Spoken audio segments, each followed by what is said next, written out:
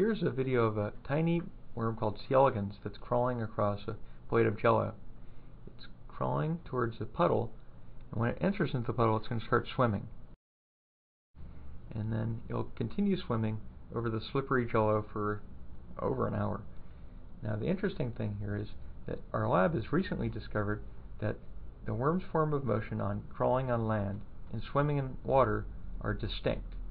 Kind of like how people have distinct forms of walking and running gaits. And eventually the water soaks into the agar like a sponge. And after that happens, this normal worm has no problem switching to crawl and crawls merrily on its way. Here's a video of a worm that has Parkinson's disease. We've engineered it so that its dopamine neurons die. You can see that it has no problem crawling across the jello plate, and also it swims just fine. Here, the Parkinsonian worm just came right out of a puddle, and as you can see, it's not crawling. It's just kind of stuck in one place. And it really resembles the problems with people with Parkinson's disease because they have difficulty switching between different forms of motion.